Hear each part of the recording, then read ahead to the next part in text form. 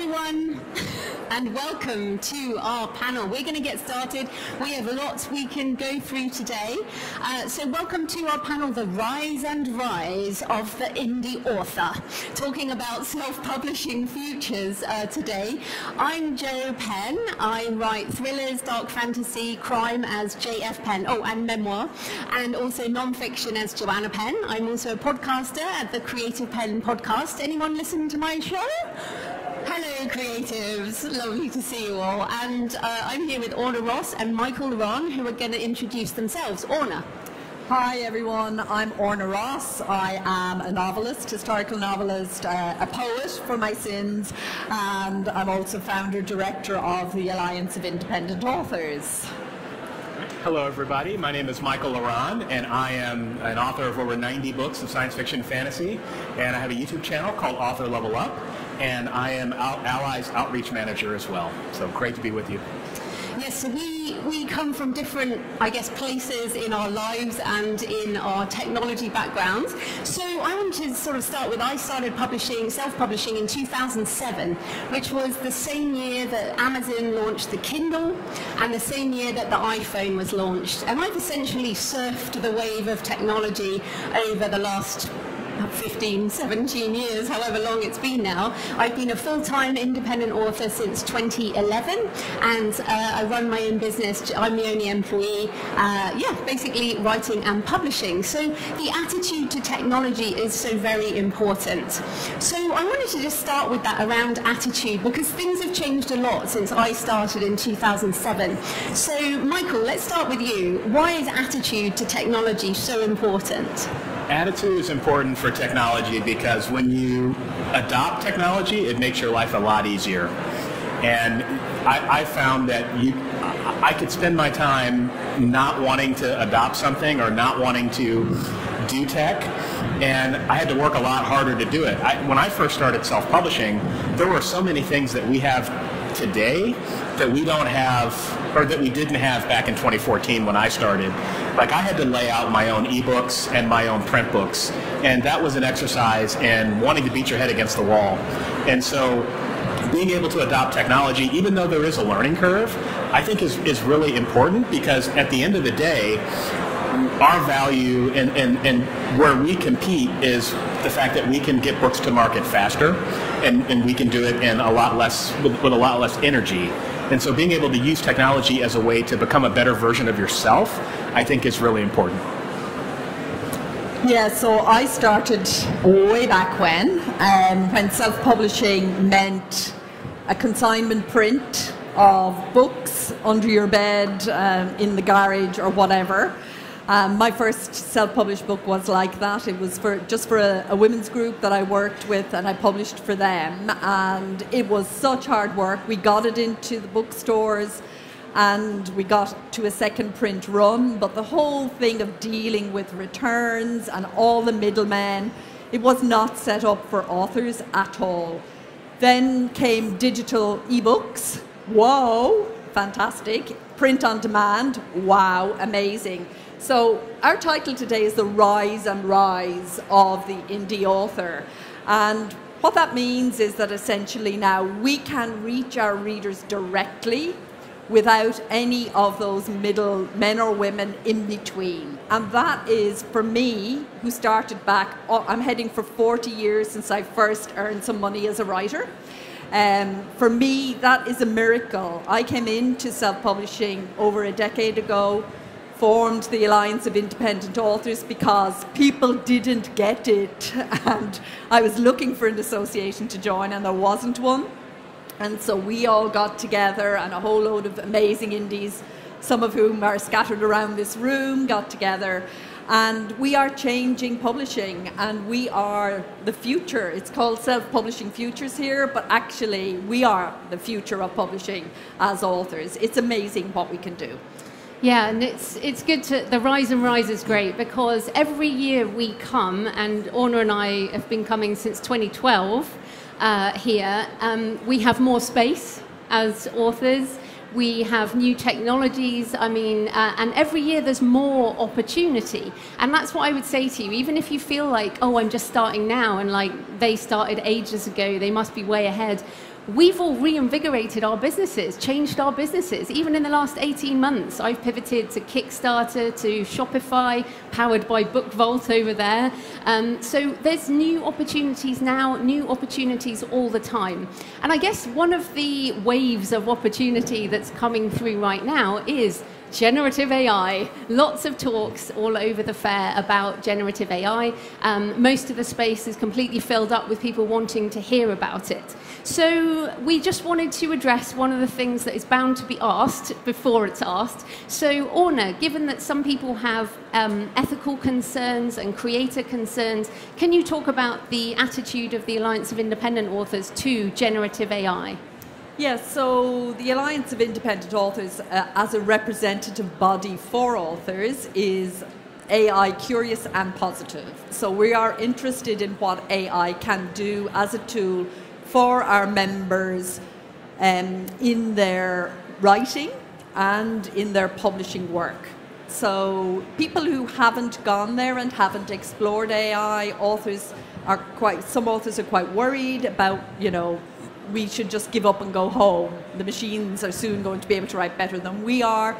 I heard that about the typewriter and the word processor and, all sorts of things. I'm old enough to remember when word processors came in and there used to be all these articles about it's the death of writing as we know it. And, the machine cannot capture what the pen can capture and so on. All these kinds of... And when you've been in publishing as long as I have, you understand that doom and gloom is the order of the day. But actually, not around here, not among authors, not among, I should say, independent-minded, empowered authors. And so for us, we're interested in AI in terms of how it can empower authors. And yes, there are ethical concerns, and we lay out our ethical guidelines. They are changing very rapidly. We're changing those guidelines all the time. We're waiting, all of us, everybody is waiting for some legal guidance, but we kind of know how that's going to go. The idea that, there was a copyright infringement, that is not likely to wash in the courts. So every single stall you see around here is a business that is AI empowered. And so if we as authors say, well, I'm not going there, I'm scared of that, then we, I think, are doing ourselves a disservice. Yeah.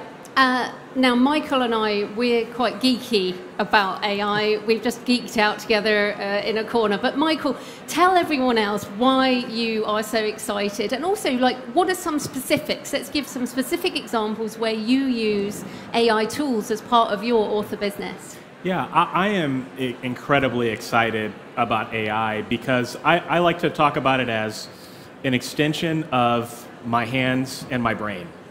Right, so AI can help you become a better version of yourself, and that is an incredible thing. We're all here in some way because we strive to be the best possible versions of ourselves, and AI can help unlock that. And so some of the things that I'm doing to revolutionize my business and really change how I approach writing is using AI in some capacity from end to end. So from the ideation of my books all the way down to the marketing. So, for example, I've used tools like ChatGPT and Claude to help me brainstorm ideas when I have writer's block. Easy, it's free, doesn't cost you a thing. I've used the OpenAI tools such as ChatGPT to help me find typos in my manuscripts. I've done extensive testing, and it's helped me find a substantial amount of typos that tools like Grammarly and ProWriting Aid don't catch. So these are things that can help you create cleaner manuscripts. I've used AI tools to help me write sales copy for my books. I've used it to help me create marketing images. And so regardless of what your thoughts are around using a novel to write AI or using AI art, I suggest people don't throw the baby out with the bathwater. There are a lot of really interesting use cases that you can start using today that are, one, ethical, two, don't cost you anything to get started, and three, are a ton of fun. So give it a shot. Yeah, and Orna, you are a different generation to Michael. She noticed. So I wondered, how are you using AI tools as part of your creative and business processes? Yeah, pretty similarly. I write poetry, for heaven's sake, as well as being very, very old, Joanna. And I also write literary fiction. That's my genre, historical literary, not high experimental literary, but I really care about the structure of a sentence. It's really important to me. I identify with that line of Oscar Wilde's, I spent the morning taking out a comma, I spent the afternoon putting it back in. I care about how it works, and I am not interested at all. I mean, the idea of pressing a button and it writes a book and you put that out on Amazon is just about as far away from my idea of why you would be a writer as it's possible to be. But I use ChatGPT in my writing every single day, as an example. And pretty much everything that Michael listed there, I'm either doing or I'm going to get better at. So for me, personally, as a writer, it's a tool, and I use it all the time and more, and that's fine. But I think the most important thing to say is, you don't have to do anything you don't want to do. There are things I will never do with ChatGPT and other tools, other AI tools, because either I don't want to or I don't. It just doesn't marry with why I write or my process, or it doesn't work for me, or all sorts of reasons. The whole point about the indie author, I want to keep coming back to that, independence, independent-minded. You can't make up your mind in an independent way about something if you haven't explored it. And that doesn't just refer to AI, it more broadly refers to self-publishing. If you've got notions about self-publishing, and I was traditionally published in the old way, I came up through that system, it was good to me. I thought, oh God, why would I self-publish? No, I had all sorts of nonsense notions, but then I did it. And the second I did it, I went, oh my God, this changes everything. And now we're in a phase where AI is changing everything again. And it's all about finding out how it changes things in ways that are positive for you. But you can't make up your mind about that if you haven't gone there. As we go through this, I was just reminded, and I hope I haven't written the quote down, so I think I've got it right. So it's Walt Whitman's, do I contradict myself? Very well, I contradict myself. I am large, I contain multitudes. And we both use this quote a lot when it comes to AI, self-publishing, technology, all of this. You don't have to be like 100% in or 100% out. We all need to learn to contain these multitudes of attitudes at the same time, and that's okay. We talked a little bit about ethics. I'll give you a very practical tip. When you are using any of these tools, whether it is the writing tools or the image tools, just don't use someone else's name in the prompt. So do not say, write this in the style of Orna Ross or Michael Ronn or Stephen King or whatever.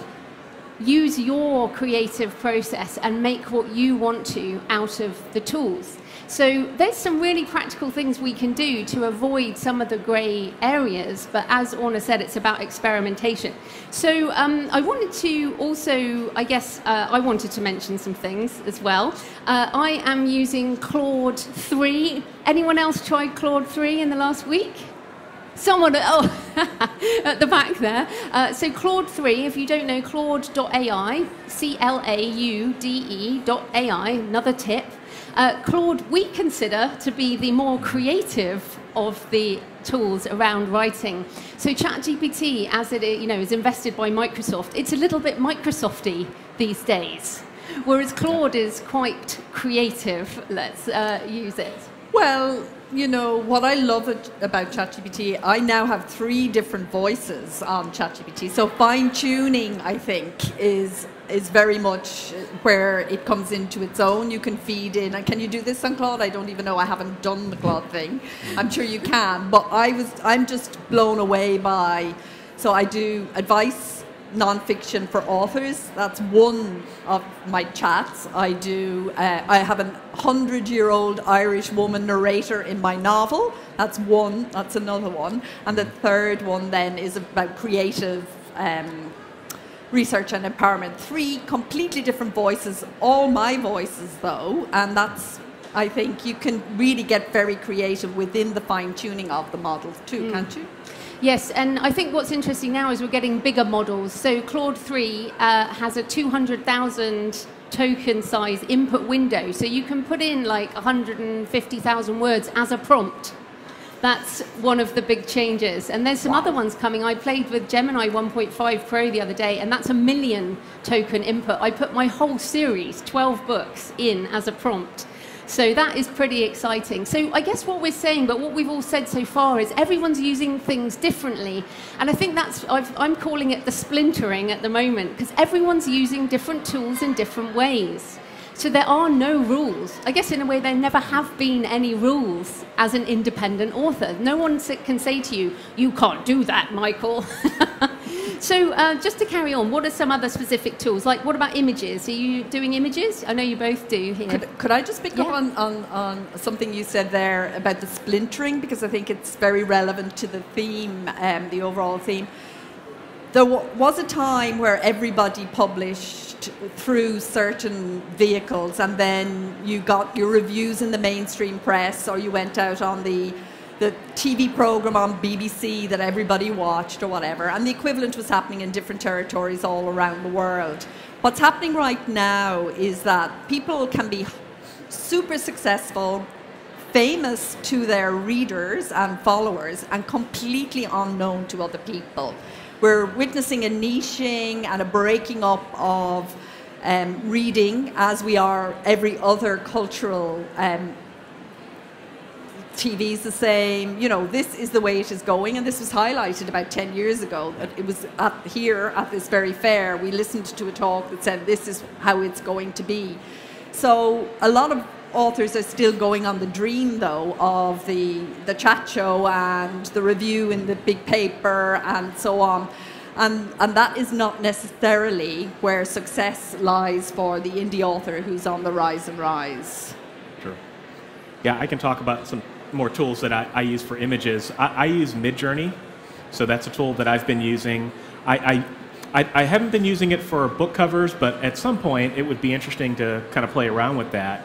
But one of the things that I've been using it for is I have a Kickstarter that's going right now, and actually the final day is today. And one of the stretch goals is I put together a package where for all of my backers, I would illustrate scenes from my novels that they're getting. So that was kind of a cool thing that I probably wouldn't have been able to do otherwise. Okay, you know? Everybody, if you don't know what he's talking about, go on to Kickstarter.com.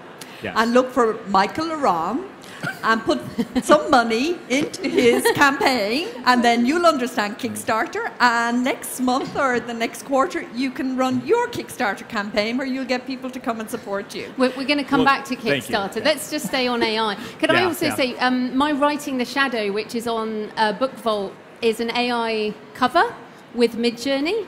And the sales copy on the back, including my Kickstarter sales copy, was written by Claude.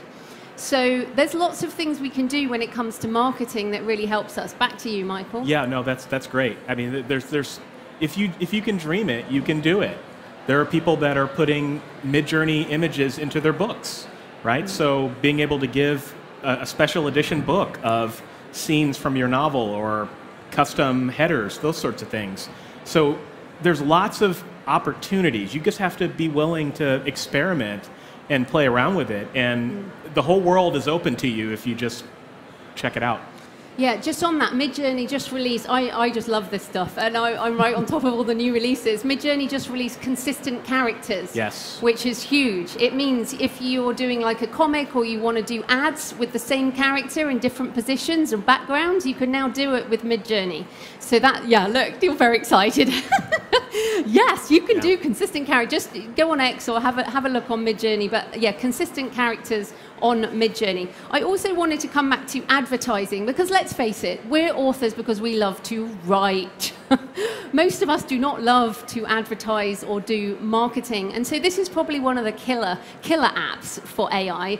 You don't have to use it for any of your creative process, but I betcha you want to use it for your marketing. So one of the things I'm doing is using Mid-Journey images as the images on Meta ads, and then using Meta's own generative advertising to essentially target those ads to people. I don't even do any targeting.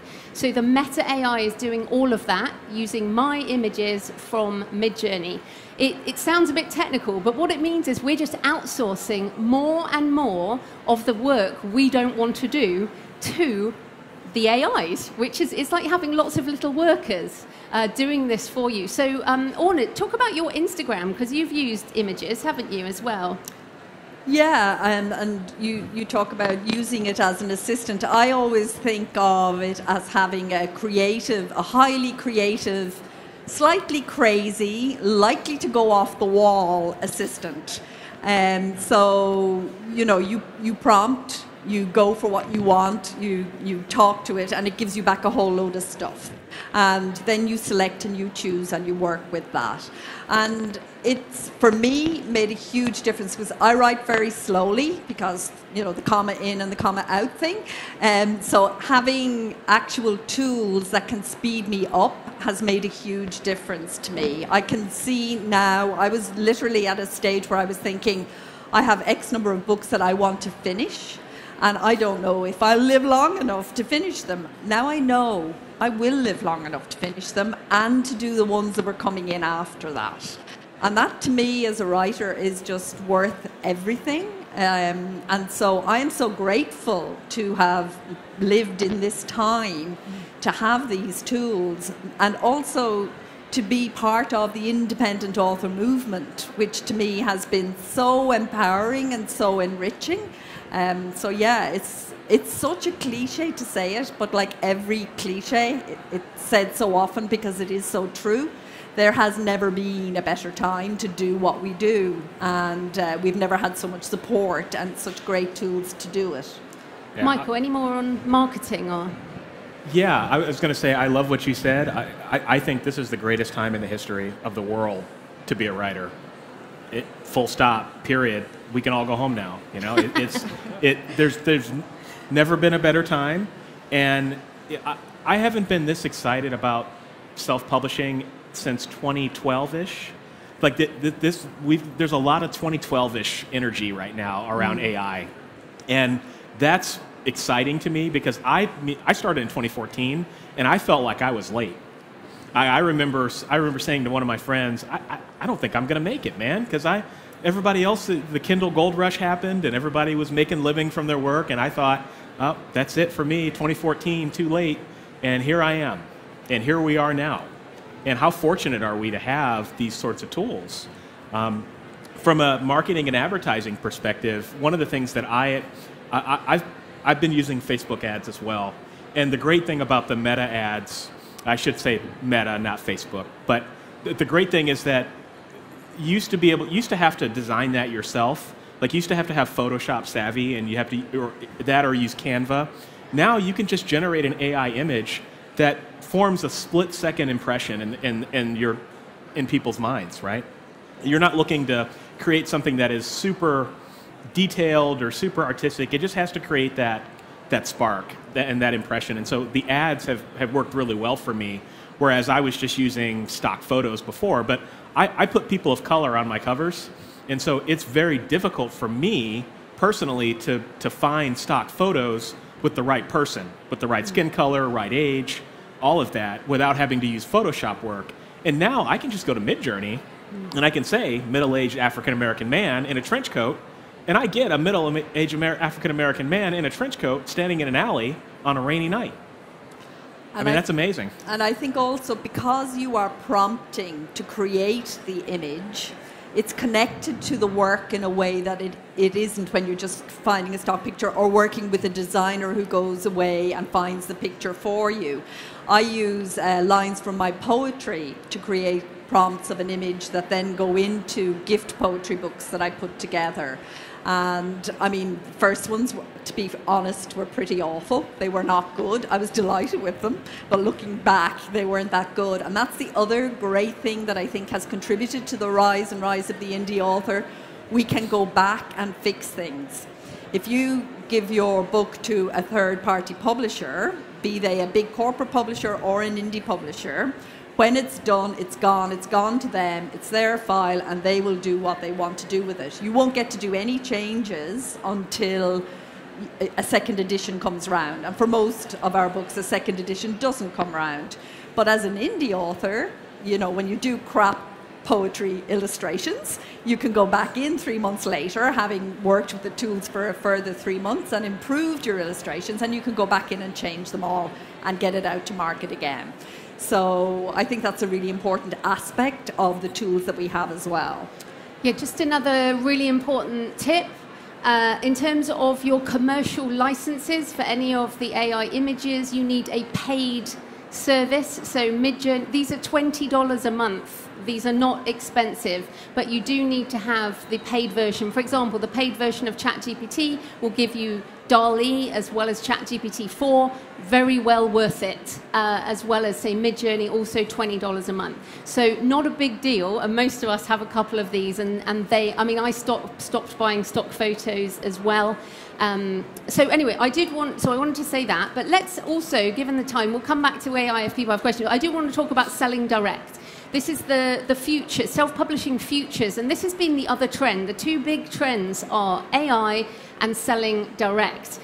So since we did mention Kickstarter, Michael, could you just tell us like how you're using selling direct as part of your business? Yeah, sure. So for those in here who don't know what Kickstarter is a crowdfunding platform where you essentially ask for money to be able to do really cool things. So there are lots of creators that are using Kickstarter to fund the publication of their books, to fund limited edition hardcovers, all of those things. And it's a really great platform that I would encourage all of you to take a look at, because there are authors that are doing really well on the platform.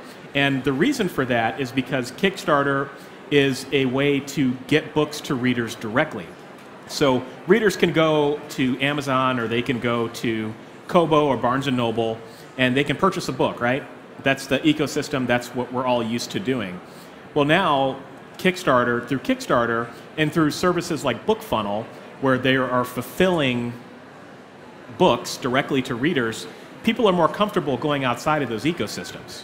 So there are readers out there that will purchase or that will pledge to your Kickstarter, and then all you have to do is fulfill the books to them directly using a tool like BookFunnel, and you send them a link.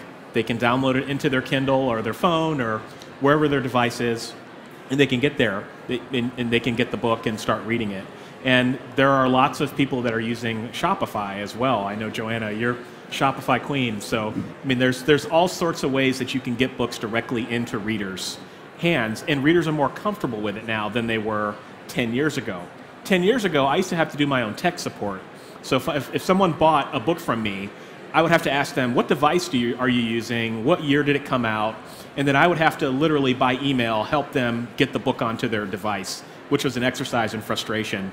Now, you don't have to do any of that, and it's great.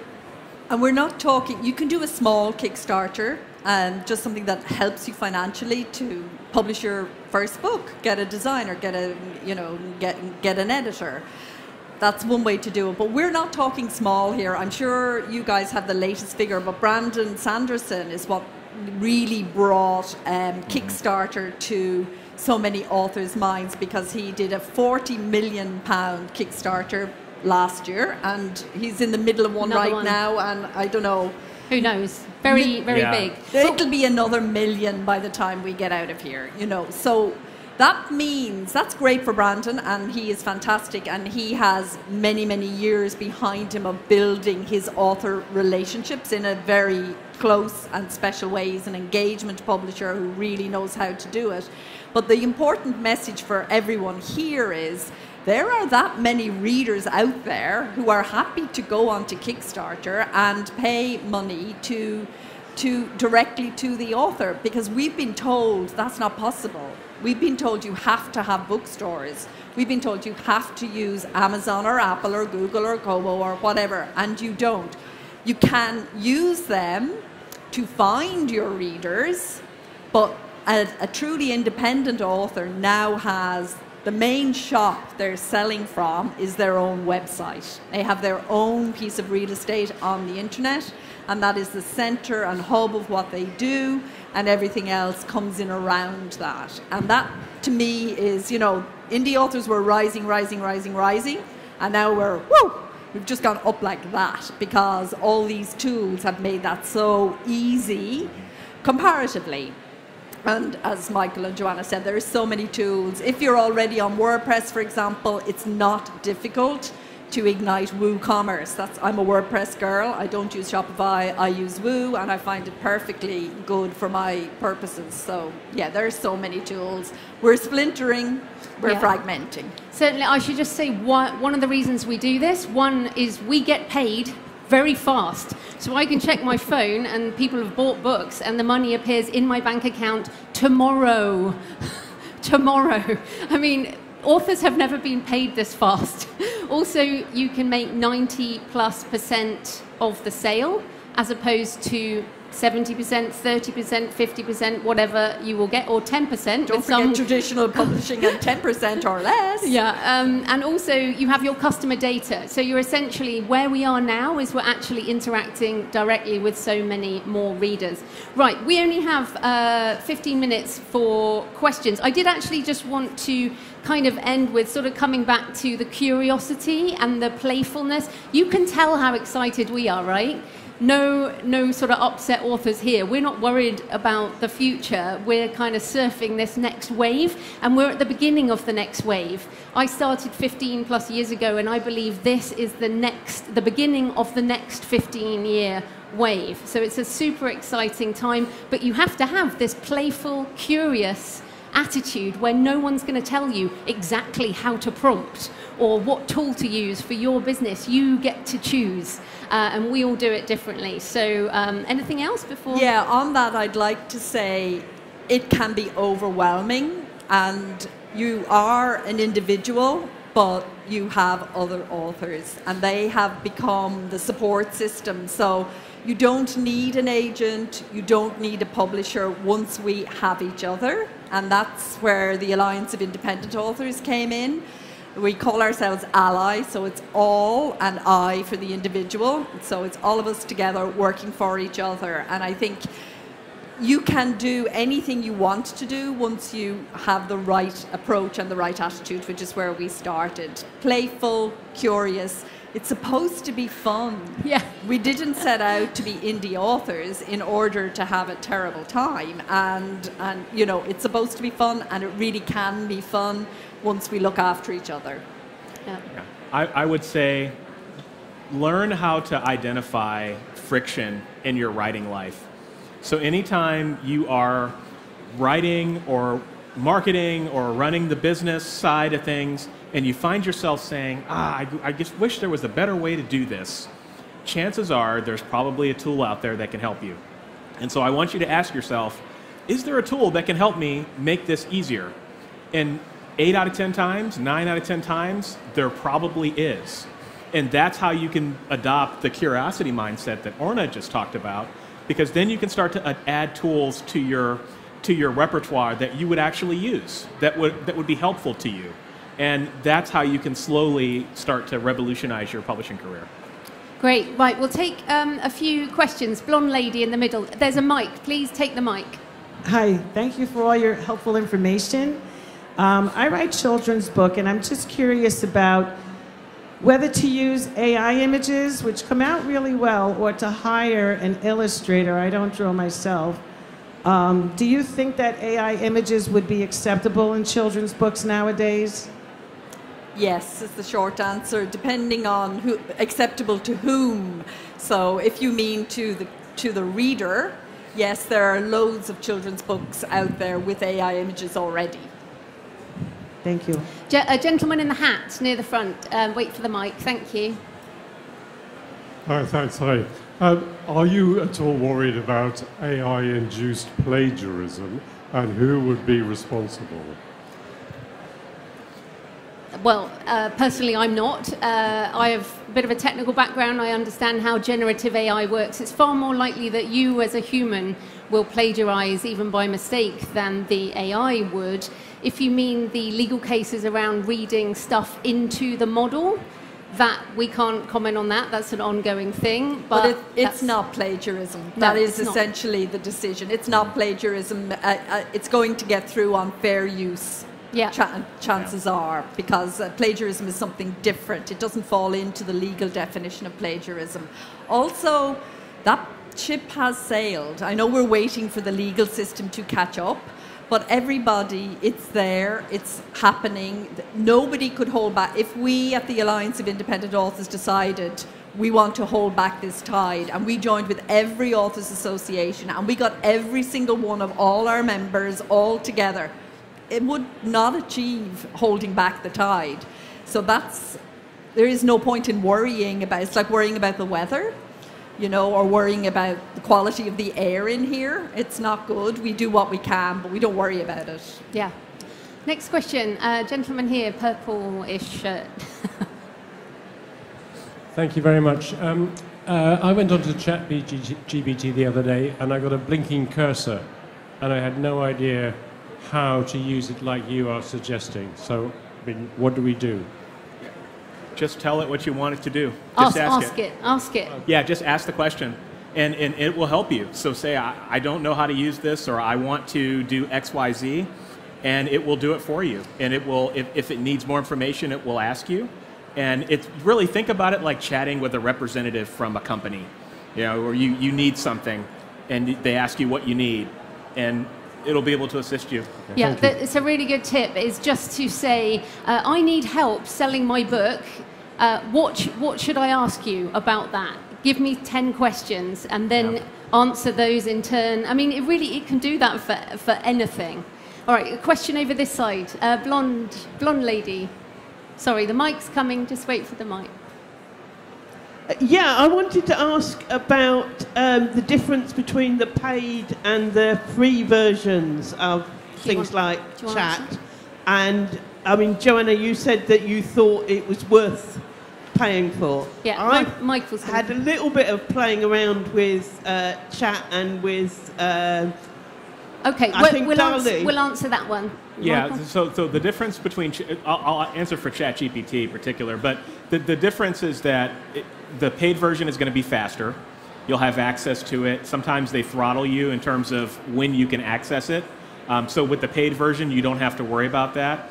You also have the ability to create what's called custom GPTs, which is essentially your own custom ChatGPT that will get you more nuanced, faster, personalized responses. And you can also get DALL-E as part of that as well. But more than that, the paid version is like the best one. Yeah. So if you want crap GPT, get the free version. And what annoys me is how many authors say, "Oh, I tried the free version and it wasn't very good." It's like, yeah, you just need to pay $20, and it's incredible. So please pay the $20 and then unsubscribe if you don't want to use it. Lady sitting on the floor over here.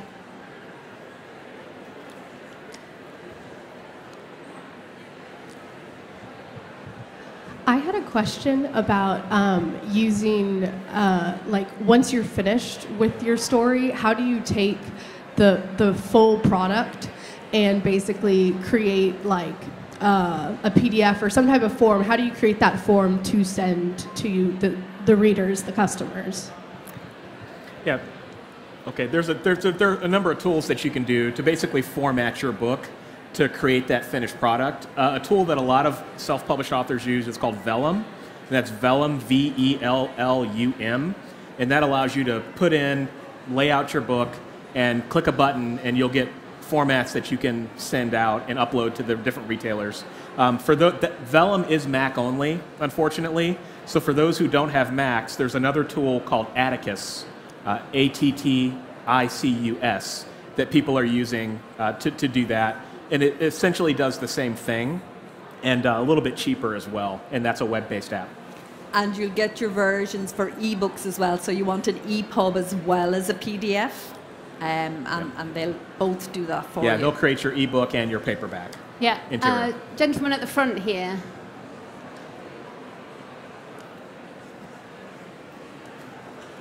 Hello, I work in television, and I saw a post recently on social media by a script editor who said, I will not employ people on my shows who use AI as destroying writing careers, etc., etc. And I'm seeing more and more stuff with that level of animosity amongst the writing community online.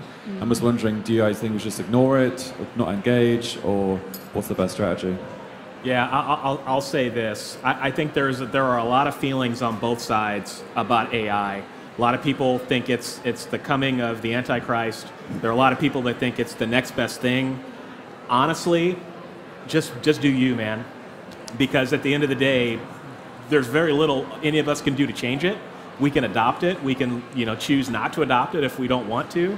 But I think a lot of the animosity and the emotions around it are just not helpful, and they're kind of toxic. Personally speaking, Michael Laron's opinion only. So I think we can only focus on ourselves. And eventually people will catch up. It's certainly divisive, and I think there will be a movement of artisan, where you don't use AI. And I know artisans use in different ways, but there will be people. We already have a badge that says human made only. We have a member who does that, and there will be readers maybe who say, I only want to read. So you can make it your thing. But that's different to being scared of people telling you that it's a bad thing and you feeling you can't do something you want to do. So it's your choice. And just to comment on that too, if 20 years ago you were against the internet, against digital, eventually you adopted it. So people who are anti it now are very likely to have joined the game within a few years' time. Okay, last question, this chap. Hi, thank you. I just wanted to change the subject slightly, if I may. You're talking very much, I feel that a lot of the needs to be a question. I feel that a lot of what you're talking about has been for authors who are already published. So I'd be interested to know what your advice is to people who haven't yet got their first book out. Orna. Very good advice. Yeah, so advice to people who have not yet got their book out is, you mean, Dave, assuming they want to self-publish, or, yeah, they're at that point. Yeah, so there are 7 processes in publishing. Publishing is not somebody telling you your book is good enough to be published. Publishing is 7 processes that need to be done well. And that's after you've already done the writing well, which is a job in itself, and which we don't discuss when we talk about publishing. But then you need editorial design, production, distribution, marketing, promotion, and at the end of that, rights licensing. Each of those happens in a row. There are Alliance of Independent Author guidebooks, there's Michael's YouTube channel, there's the Creative Penn, all the advice you need to help you to make a book, book production, promote the book, book marketing, and get the book so the rights sold to rights buyers in translation, TV, film. All of that advice is freely available. All of us know or are indies who are already doing all of that. So you start at the beginning and you learn by doing. You won't learn by listening to us. You will only learn when you actually go to try and get the book edited, what editing actually means, and so on for each of the stages, and that's where the author community comes in. Yeah, so thank you all for your time today. We will be off to the side, and the Alliance of Independent Authors booth is there as well. Thank you for your time. And can I say today. one more thing? You are all invited, if you're here tomorrow, you're all invited to the Alliance of Independent Authors party, which is in the Hand and Flower. If you are available tomorrow evening and you would like to come, you can collect an invitation over there. So the booth is just behind Book Vault. Thank you, everyone.